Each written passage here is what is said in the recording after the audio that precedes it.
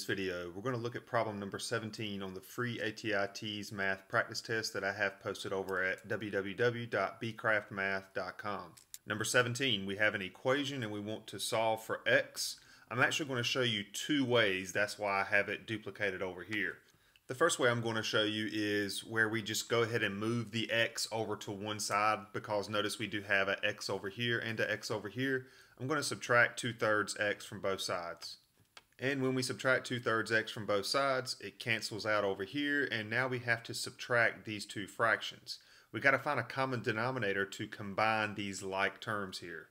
I'm going to use a common denominator of 15 because 3 times 5 is 15, so 3 and 5 go into this number. As a matter of fact, 15 is the least common multiple as well. And looking at our first fraction, if we take 5 times 3, we get this 15 right here. Therefore, if we take 4 times 3, we get 12. 12 over 15 is the same thing as 4/5.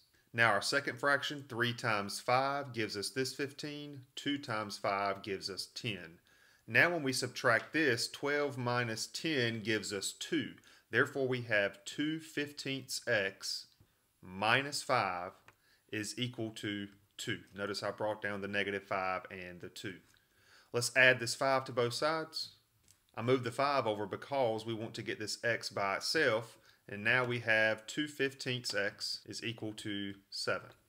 Our last step here is to divide by 2/15. So we are going to divide by a fraction because this fraction is getting multiplied by x, and the inverse operation of multiplication is division.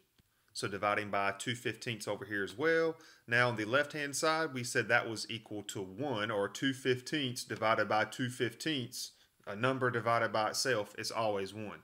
To handle this division here, when we divide by a fraction, that's the same thing as multiplying by the reciprocal. If you've seen some of my other videos on dividing fractions, I refer to it as keep. We keep this 7. I'm going to write that as 7 over 1. We change our division to multiplication, and we flip this second fraction. Keep, change, flip. Now let's multiply this out. 7 times 15 is 105. 1 times 2 is 2. So we have 105 over 2 as a solution for x. If you take 105 and divide it by 2, you get 52.5. There's nothing wrong with that answer either. So x is equal to 105 over 2, or x is equal to 52.5. Let's look at the other technique I wanted to show you.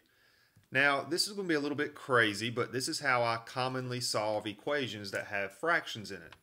I look at my fractions, all of my denominators, and I find a common denominator. The common denominator from here was 15 because 5 goes into 15 and 3 goes into 15. So let's multiply both sides by 15. When we take 15 times 4/5, you're really trying to find 4/5 of 15. One way you could do it is you could take 15 times 4, that gives you 60. Divided by 5, that gives you 12. So we have 12x. Another way you could think about this and get 12 is take the 15, divide it by 5 first. That gives you 3 times 4. Boom, there's our 12 again. Don't forget to distribute the 15. We did it here, but don't forget it over here as well. 15 times 5, that's 75, but watch your signs. We have minus 75 is equal to. Now let's distribute the 15 over here as well. It's okay if the 15's behind the parentheses versus being out here in front. It works the same way. So two ways that we can do this again. 15 times 2 is 30. Divided by 3 is 10. So we have 10x. Or you could take 15 divided by 3. That gives you 5 times 2. You still get the 10. So we have 10x plus, don't forget to distribute here, we get 30.